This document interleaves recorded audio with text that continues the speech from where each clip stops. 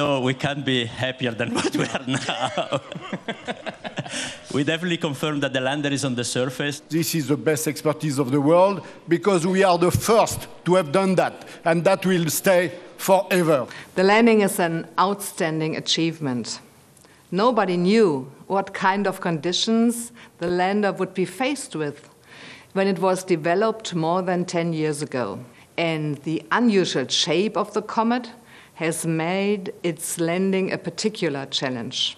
We are hoping to find out more about the formation of our solar system and, of course, about water. It's about human beings. It's about us. It's about people having a dream. It's about working together. It's about dreaming for the future.